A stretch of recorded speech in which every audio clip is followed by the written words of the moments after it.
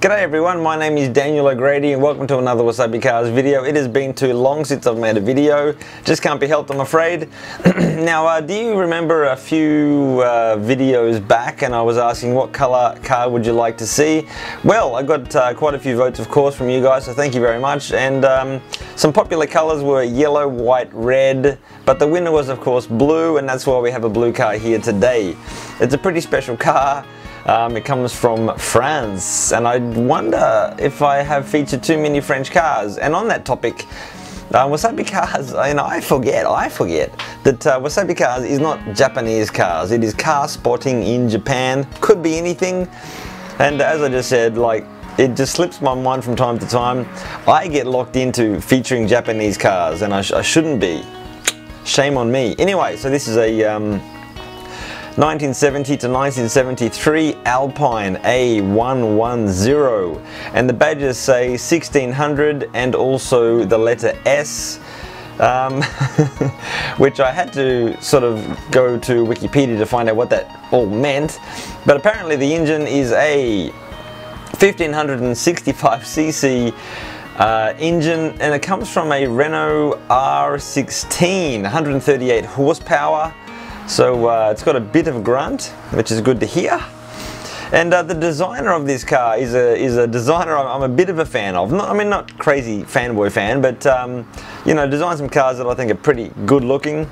The Triumph GT6. Now I saw this one in Hiroshima. It was very early morning. They were like vacuuming the floor, and I was waiting around because I wanted to visit the Mazda museum. And I just snuck in and got a few shots, so sorry to make trouble for those guys.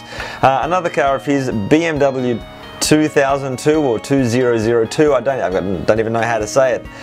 But this is another cool looking car, I really like this one.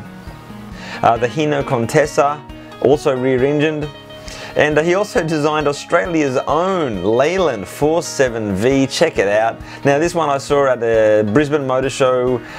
Well, I don't even know when, but can I guess late 80s or early 90s? Anyway, back to the blue car, back to the Alpine. So it's a very curvy car, fiberglass body. So we're talking Corvettes, that sort of thing. And the front, yeah, it's got those sort of molded in headlights and extra driving lights. Now this one has got some extra lights again, just to light the way. And the bumper, are they like little segmented bumpers? Yeah, it looks like. And they've maintained that a very old and unusual license plate. I'm not really sure what the deal is. Do you guys know which country that might come from? I do not. 3735GQ76, no clue there. But anyway, very, very cool. Interesting sort of flared out blinkers there, indicators, side indicators.